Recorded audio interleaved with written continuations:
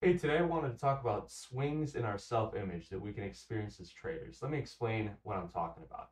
So as we're trading, let's say that these little black lines denote our progress as traders. We get some gains, right?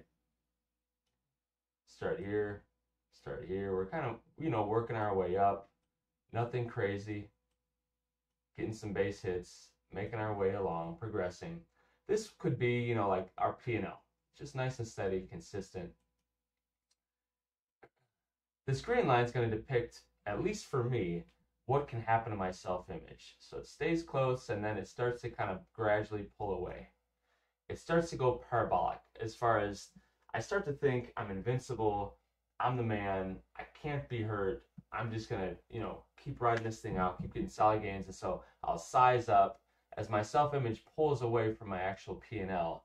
I can take on more and more risk. I can become more euphoric as trades do work out, and that can be extremely detrimental because eventually what's going to happen is as my self-image inflates and gets too large, as it pulls away from reality too much, inevitably, when I just feel like I can't be wrong, I'm going to take a trade that, gives back, let's say, a lot right here. Now, something, to give back a smaller amount, that's manageable. And then I might take another trade that gives back even more.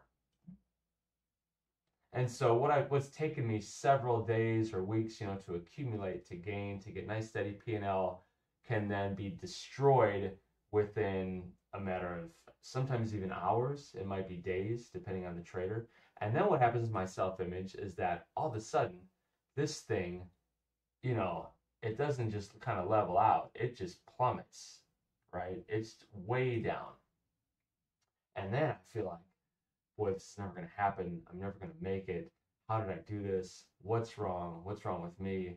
And so I find that if I'm not controlling my self image, both on the upside and the downside, that it will never lead to consistent P&L because the thoughts of yourself become either inflated or extremely deflated and over exaggerated on both ends. So the trick is if this is our P&L, right, the black little hashes here, and the green is our self image, the trick is going to be how can I maintain a steady level of my self image? How can I keep that steady and consistent?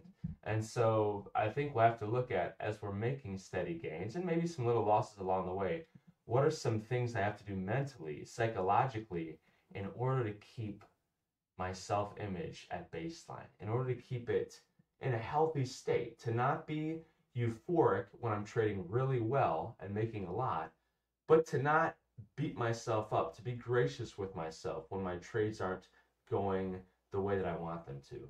So we'll be talking more about that in days to come.